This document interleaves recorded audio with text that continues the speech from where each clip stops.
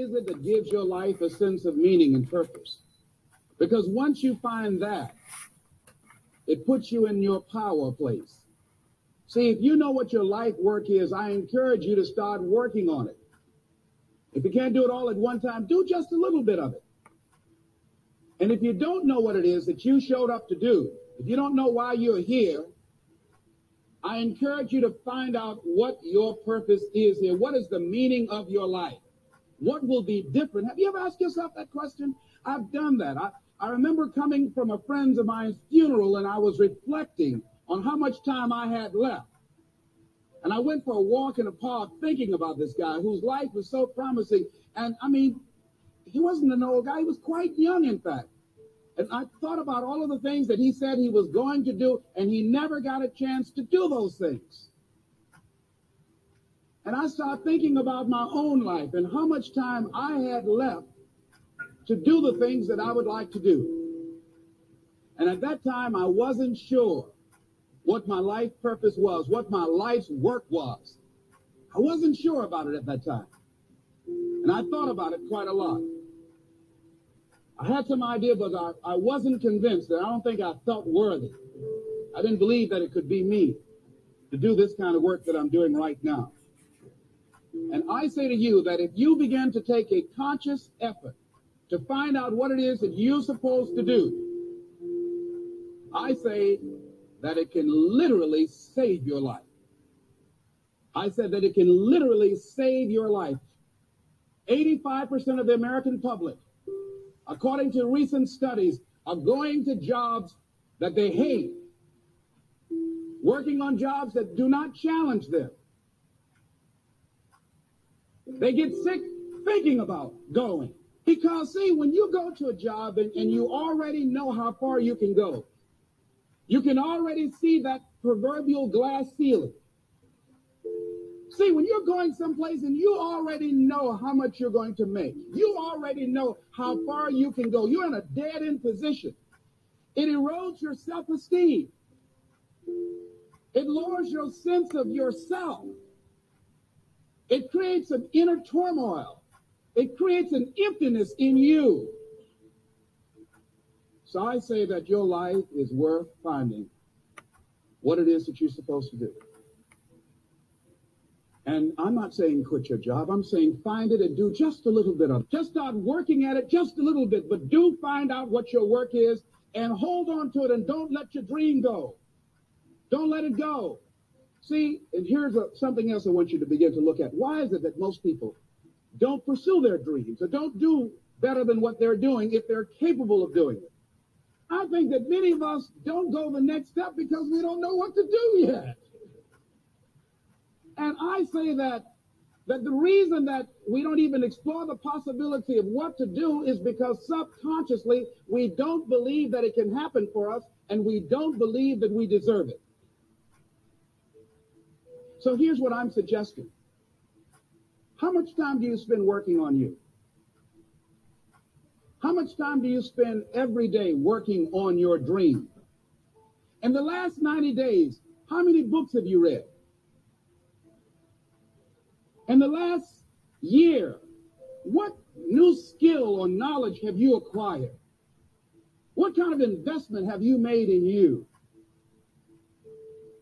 So I'm saying that as you begin to look at where you want to go, if you want to make it today, and things are changing so fast, you have to literally run to stand still. I'm saying that you've got to make some conscious effort to begin to work to develop you. Here's something else. Most people are not living their dreams because of fear, ladies and gentlemen. Fear, limited vision, and lack of self-esteem is what keep most people doing things they don't want to do. The same reason that people stay in relationships where they're abused or they're unhappy or it's unfulfilling, they can't see themselves beyond that relationship. They can't see themselves enjoying life without that person. They think that this is all that they can do. The same reason that people get stuck at a certain level in life. They can't see things being better for them. And they think that this is it and this is all they deserve. This is all they've ever seen. It's been passed on to them. And they think that this is it for them. Oh, no. I was looking what Dr. Blanton Smiley Blanton, who was a colleague of Dr. Norman Vincent Peale, what he said about fear. He said, fear is the most subtle and destructive of all human diseases. Ladies and gentlemen, fear kills dreams. Fear kills hope. Fear puts people in the hospital. Fear can age you. Fear, ladies and gentlemen, can hold you back from doing something that you know within yourself that you're capable of doing, but it will paralyze you. And it seemed like you're in a hypnotic spell. And I ask you a question, what is the benefit? What's the benefit of allowing fear to hold you back? What's the benefit of giving up on yourself, of not stepping out on life and taking life on? What is the benefit for you? What's the plus in that? It's one of the things I had to ask myself. So I didn't want to make any mistakes. I wanted everybody to like me. I wanted to be perfect the first time I did something. It's not going to happen. You're going to make some mistakes. You're going to hurt some folks' feelings. You're going to create some enemies whenever you decide that you want to begin to take life on. You've got to ask yourself, how long am I going to allow this to hold me back? I like what Zig Ziglar says. He said, fear is false evidence appearing real. That is an illusion that we create in our mind. It is a state of mind that can be changed. So let's look at how we can begin to take some steps to restructure that fear, to begin to expand our visions of ourselves, to begin to increase our self-esteem. Webster said that self-esteem means confidence and satisfaction in oneself. Look at your life right now. Whatever you've done up to this point in time, your life is working. Whatever you have produced, it came out of you as a result of the kind of person that you have become. As a result of your choices, it's a result of your consciousness. Now you have to ask yourself, are you satisfied with what you have produced? Is this what you want? Would you like for things to be better than this? Do you believe that you deserve better than this? Are you content? This is it. You don't have to do anything else. That you'll already resign yourself in life and say, well, I'm happy. I'm not starving like the people in Calcutta. Are you allowing yourself to get off the hook like that? Or do you believe somewhere in the back of your mind or in your heart that there's some other great work for you to do? There's something else that life has for you. And that's why you're here. How do we handle this fear factor? How do we increase our self-esteem? You have to begin to fortify yourself. How do we do that? I believe that you have to begin to consciously monitor your inner conversation and start talking to yourself. Start building yourself up. Sometimes the only good things you will hear about you are the things that you say to you. So I'm saying learn to be your own booster. Start building yourself up. Start encouraging yourself. Start saying, I can do this. I can make this happen. When I started thinking about becoming a speaker, I said, yes, I can do this. I can make this happen. When I start trying to convince myself I can be a businessman after flopping and failing and losing thousands of dollars and feeling stupid and dumb and having people take advantage of me because of what I didn't know. I had to talk to myself because people were saying to me that I was dumb. And somewhere in the back of my mind, I was saying, you're right. Look at what I've done. I had to say, no, Les. Hey, come on, man. Get yourself together. You can handle this. You just haven't figured it out yet. It's all right. This is your training period. This is the tuition you have to pay for what you don't know. You can do this. Other people have done it. It doesn't take an Einstein.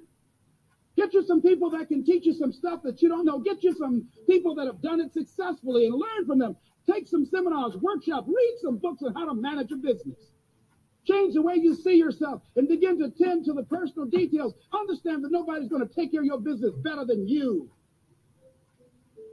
And when I start changing that kind of mindset of beating myself up because of my mistakes and start looking at the possibility of my doing better, of my making the adjustment that would enable me to do what I want to do successfully, things begin to change. I say, stop beating up on yourself. You do it. I know you do it. I've done it. It's a natural inclination for us to put ourselves down. See, we are born negative, I think, in a negative consciousness because we live in a negative world. Here's some other things, ladies and gentlemen. Begin to guard your mind against negative programming, like turn off the television. Don't watch the news. So you've got to guard the kinds of things that you put in your mind. See, if you don't program your mind will be programmed, because human beings are goal-oriented. That's why we die of broken hearts early. That's why we're running through life to early grades. We're going through life, ladies and gentlemen. And I think that Henry David Thoreau said that most men live in quiet desperation. Most of us go through life running scared. So we created this in our minds, false evidence appearing real. We made it real in our minds. That's why Churchill said there's nothing to fear but fear itself. That's the destructive monster. So turn off things that can contribute to your fear. Turn a deaf ear to people that all they can do is talk about how negative things are, because they have bought into the consciousness of the world. Start attending workshops, seminars, listening to tapes on a daily basis to begin to recondition your mind, to retrain your thinking. Faith comes by what? Hearing and hearing and hearing. Listen to things that can empower you, that can enable you to create a new reality for yourself and a new life for yourself. You might appear to be strange around most people. You know, most people think you're strange if you're happy today. See, these people have not found their purpose in life. That's why they're grumpy. That's why they're miserable. That's why they're so negative. They're hurting and they want to hurt other people. So start practicing using programs for your mind. Seminars, books, workshops. Keep a journal. Record your thoughts. What's happening with you? Every day when you get up, have a journal near you. See, ladies and gentlemen, we get 3 to 4 thoughts a year that if we would act on those thoughts, they could change our life. What idea are you setting on? Write your ideas down. And then, once you get that idea, take the leap. Take the leap. See, it's out here in the universe. If you don't take the plunge, I guarantee you, somebody else will. Take the plunge. Go into action. And ladies and gentlemen, you will be surprised how things will come together. You'll be surprised. Now, you're going to have some difficult challenges. I can tell you that now. Be aware of that. Things are not going to work out exactly right. For a time, they will, sometimes. And that's when life is just playing a game with you. I want you to feel good and relax. But ladies and gentlemen, go into action with your dream. And don't avoid where the fights are. Get in the midst of the fight. Get knocked down so you can learn how to fight, so you can hold your position. See, most people don't get out in the arena of life because they don't want to fight. Most people don't get out there because they don't want to get knocked down. They don't want to be dropped to their knees. But see, you're going to be dropped whether you're on the field or whether or not you're sitting on the sidelines. You're going to be dropped. So at least get dropped for something. See, that's how most people are spectators in life. You don't want to be a spectator. You want to get out in the field where the action is, and you will be amazed. After the struggle, there will be a calm period, and things will begin to click for you.